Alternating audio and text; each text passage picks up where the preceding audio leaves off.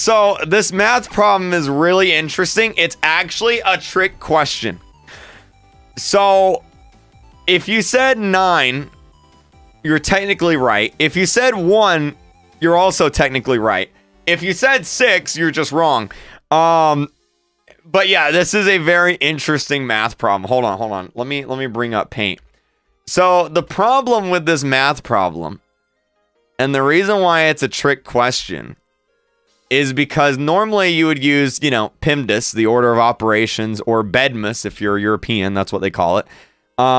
So depending on how you read the problem, it's either 9 or 1. And the reason why is this problem 6 divided by 2 times 1 plus 2?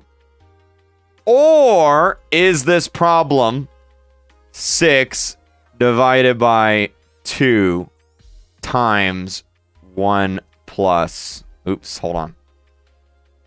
1 plus 2.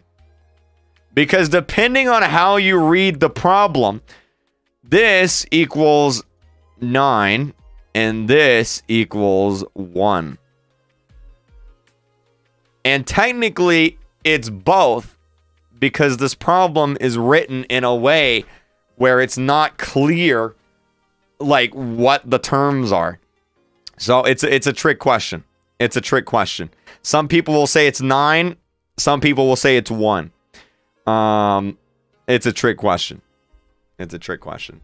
So if you have a math nerd in your family and you want to trick them, that's how you do it right there.